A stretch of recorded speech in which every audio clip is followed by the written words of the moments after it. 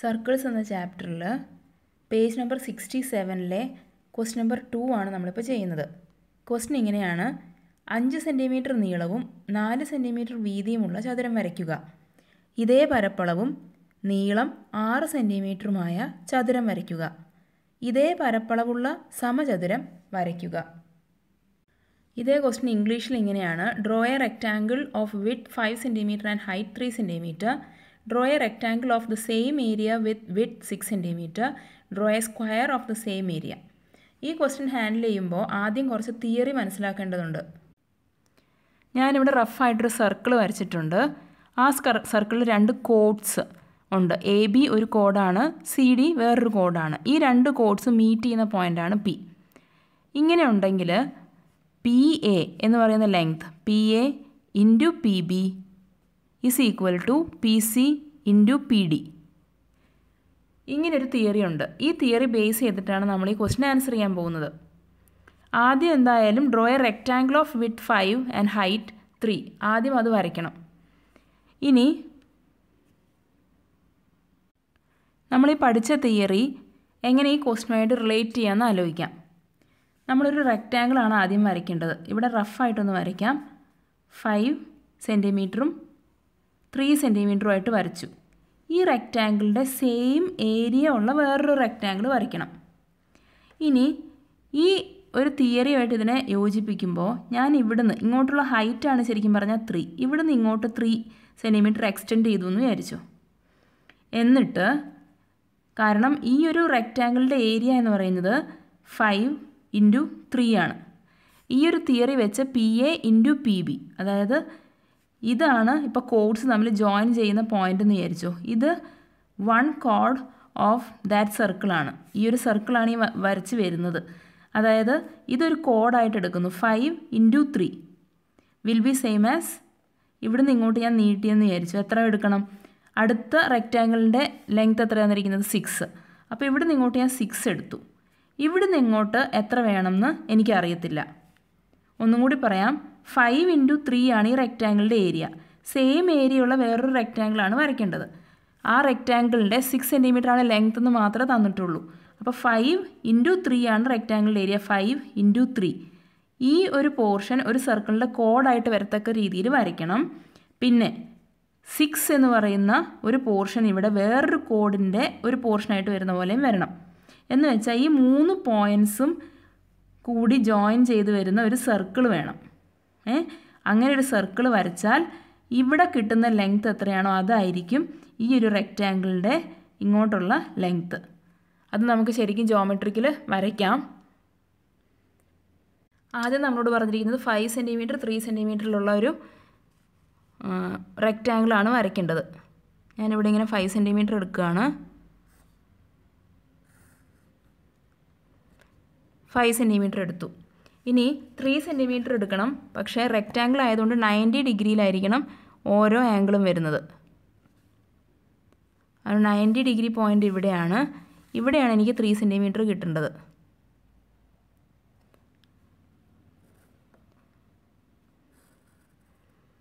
അങ്ങനെ ഇത് ഞാൻ കംപ്ലീറ്റ് ചെയ്യുകയാണ്.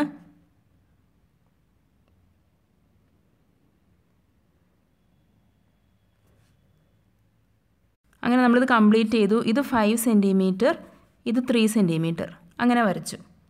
ഇനി ഈ സർക്കിളാണ് എനിക്ക് വേണ്ടത്. അതായത് ഒരു സ്ഥലത്ത് 5ഉം ഇവിടെ 3ഉം വരണം അല്ലേ? അതായത് ഇവിടെ നിന്ന് ഇങ്ങോട്ട് ഞാൻ 3 എക്സ്റ്റെൻഡ് ചെയ്തെടുക്കണം. അതിന് കോമ്പസ് വെച്ച് അല്ലെങ്കിൽ സ്കെയിൽ വെച്ച് വേണമെങ്കിലും എടുക്കാം. ഇവിടെ നിന്ന് ഇങ്ങോട്ടുള്ള ലെങ്ത്ത് 3 ആവുന്ന പോലെ വരയ്ക്കണം.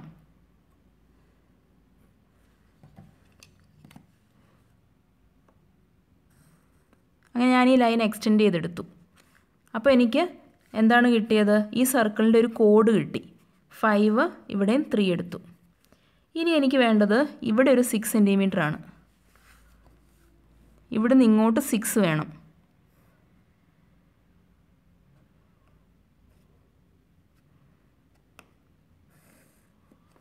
അങ്ങനെ ഇവിടെ നിന്ന് ഇങ്ങോട്ട് ഞാൻ 6 സെൻറ്റിമീറ്റർ വരച്ചു. ഇനി ഈ 3 പോയിൻറ്റ്സിലൂടെയും പാസ് ചെയ്യുന്നൊരു സർക്കിൾ വേണം അല്ലേ? നോക്കിക്കേ, എനിക്കിപ്പോൾ കിട്ടിയത് ഈ പോയിൻ്റ് കിട്ടി, ഈ പോയിൻ്റ് കിട്ടി, ഈ പോയിൻ്റ് കിട്ടി. ഇനി ഈ 3 പോയിൻറ്റ്സിലൂടെയും പാസ് ചെയ്യുന്നൊരു സർക്കിൾ വേണം. അതായത് ഈ ഒരു ട്രയാങ്കിളിൻ്റെ സർക്കിളാണ് വരയ്ക്കാൻ പോകുന്നത്. ഈ 3 പോയിൻറ്റ്സിനെയും ജോയിൻ ചെയ്യുന്നൊരു ട്രയാങ്കിൾ ഉണ്ടെന്ന് വിചാരിച്ചാൽ അതിൻ്റെ സർക്കിളാണ് ഞാനിപ്പോൾ വരയ്ക്കാൻ പോകുന്നത്. അതിനെന്ത് ചെയ്യണം? ഓരോ സൈഡിൻ്റെയും ബൈസെക്ടേഴ്സ് എടുക്കണം അല്ലേ? ഞാനിപ്പോൾ ഇവിടുത്തെ 2 സൈഡിൻ്റെ ബൈസെക്ടേഴ്സ് അത് മീറ്റ് ചെയ്യുന്ന പോയിൻ്റാണ് എടുക്കുന്നത്. ഈ ഒരു പോയിൻറ്റിൽ നിന്ന് എടുത്തു, അതേ ലെങ്ത് ഈ പോയിൻറ്റിൽ നിന്നും എടുത്തു.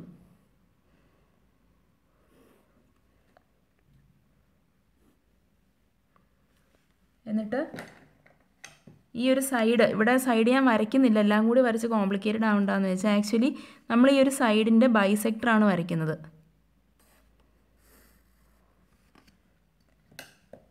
ഇനി അതുപോലെ ഈ ഒരു സൈഡിൻ്റെ ബൈസെക്ടർ വരയ്ക്കാൻ പോവാണ്.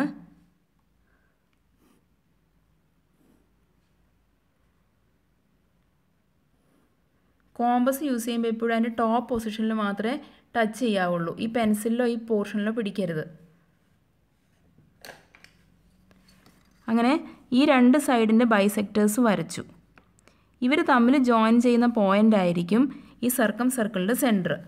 അതായത് ഈ പോയിന്റിൽ വെച്ച് നമുക്ക് ഈ 3 പോയിൻറ്റ്സിലൂടെയും പാസ് ചെയ്യുന്ന സർക്കിൾ ഫോം ചെയ്യാൻ പറ്റും.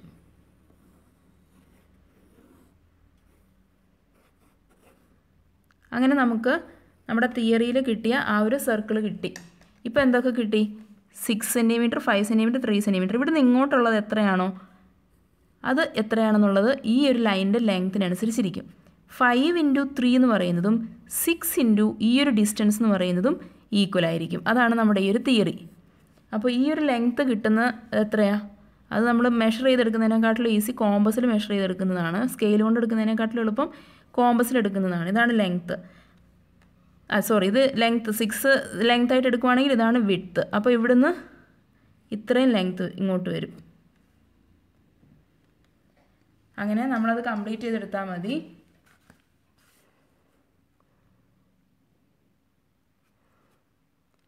ഡിഗ്രി ആയിരിക്കും റെക്റ്റാങ്കിൾ ആയതുകൊണ്ട്.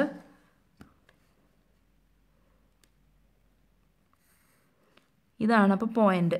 ഈ പോയിന്റിൽ നിന്നും വീണ്ടും 90 ഡിഗ്രി എടുക്കണം.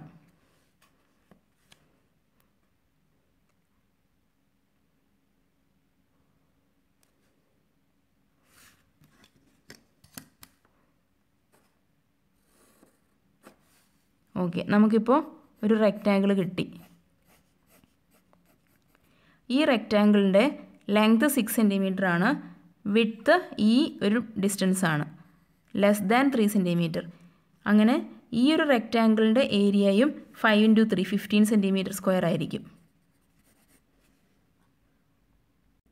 ഈ ക്വസ്റ്റ്യൻ്റെ സെക്കൻഡ് പാർട്ടിൽ പറഞ്ഞിരിക്കുന്നത് 5 സെൻറ്റിമീറ്റർ 3 സെൻറ്റിമീറ്റർ ആ ഒരു മെഷർമെൻറ്റിലുള്ള ഒരു റെക്റ്റാങ്കിളിൽ നിന്ന് അതിന് ഇക്വലൻറ്റ് ഏരിയ ഉള്ള സ്ക്വയർ ഉണ്ടാക്കണം. ഇപ്പോൾ മുമ്പ് ചെയ്ത പോലെ തന്നെ 5 സെൻറ്റിമീറ്റർ 3 സെൻറ്റിമീറ്റർ വരയ്ക്കുന്നു. ഇത് 5ഉം ഇത് 3ഉം വരച്ചിട്ട് എനിക്ക് വേണ്ടത് ഒരു സ്ക്വയറാണ്. സ്ക്വയർ എന്ന് പറയുമ്പം എന്താണ്?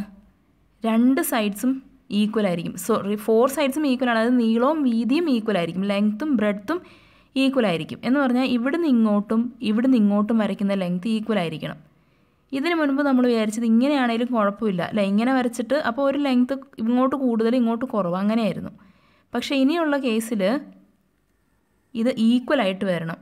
ഈ 2 സൈഡ്സും ഈക്വലായിട്ടുള്ള ഒരു സെറ്റപ്പാണ് വേണ്ടത്. ആദ്യം നമുക്ക് 5 × 3 അങ്ങനെ ഒരു റെക്റ്റാങ്കിൾ വരയ്ക്കാം. ഞാനിവിടെ 5 സെൻറ്റിമീറ്റർ 3 സെൻറ്റിമീറ്റർ ഉള്ള റെക്റ്റാങ്കിൾ വരച്ചു. ഇനി ഈ ലെങ്ത്ത് ഒന്ന് കുറച്ച് എക്സ്റ്റെൻഡ് ചെയ്ത് ഈ 3 സെൻറ്റിമീറ്റർ എന്നുള്ളത് ഇങ്ങോട്ടും കൂടി എടുക്കാൻ പോവാണ്. ഓക്കെ, ഇങ്ങോട്ടും കൂടി ഞാനിപ്പോൾ ഒരു 3 സെൻറ്റിമീറ്റർ എടുത്തു. ഇനി വേണ്ടത് എന്താണ്? 2 സൈഡ്സിലോട്ടും ഈക്വലായിട്ട് പോകണം അല്ലേ? എന്ന് പറഞ്ഞാൽ വേറെ രീതിയിൽ പറഞ്ഞാൽ ഞാനിതിൻ്റെ ഈ ഒരു ലൈനിൻ്റെ ബൈസെക്ടർ വരച്ചിട്ട് അല്ലെങ്കിൽ മിഡ് പോയിൻ്റ് കണ്ടുപിടിച്ചിട്ട് ആ മിഡ് പോയിൻ്റ് സെൻറ്ററായിട്ട് ഞാനൊരു സർക്കിൾ വരയ്ക്കുന്നു.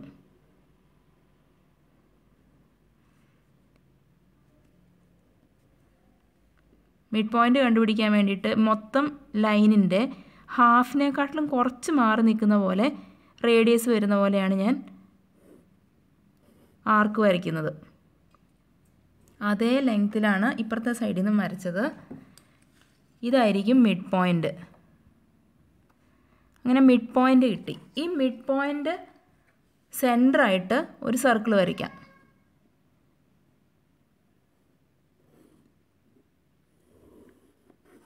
മിഡ് പോയിൻ്റ് സെൻറ്ററായിട്ടൊരു സർക്കിൾ വരച്ചു. ഇനി വേണ്ടത് 5 × 3 അതിന് ഇക്വലൻ്റ് ആയിട്ടുള്ള സ്ക്വയർ കിട്ടണമെങ്കിൽ ഇവിടുന്ന് ഇങ്ങോട്ടുള്ള ഈ ഒരു ലൈൻ ഇങ്ങനെ എക്സ്റ്റെൻഡ് ചെയ്തെടുക്കണം.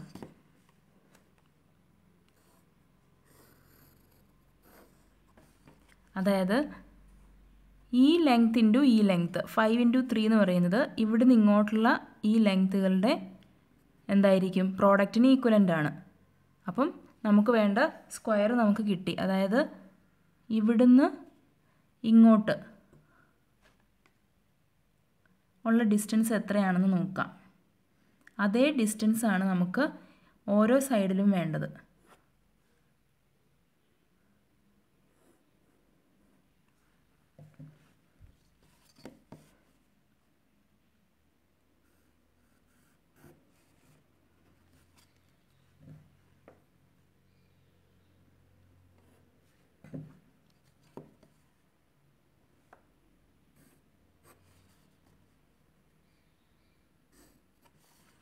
ഈ ഒരു സ്ക്വയറിൻ്റെ ഏരിയ എന്ന് പറയുന്നത് 15 cm² ആയിരിക്കും.